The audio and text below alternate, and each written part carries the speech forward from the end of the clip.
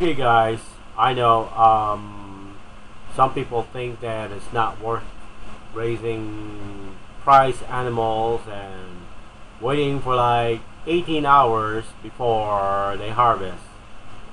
It all depends on what you're trying to accomplish, because I don't know what you're trying to accomplish.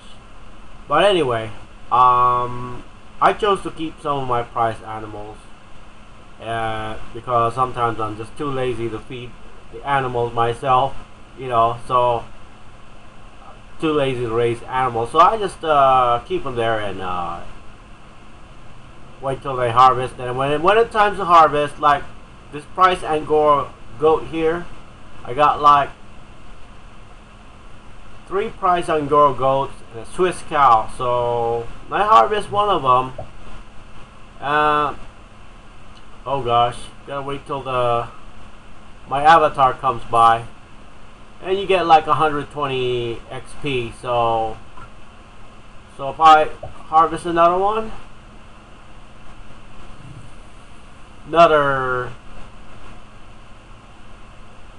well, harvest another one, another 120 XP, and another one for another 120 XP. But let's see the Swiss cow. Let's see how much this one gives out.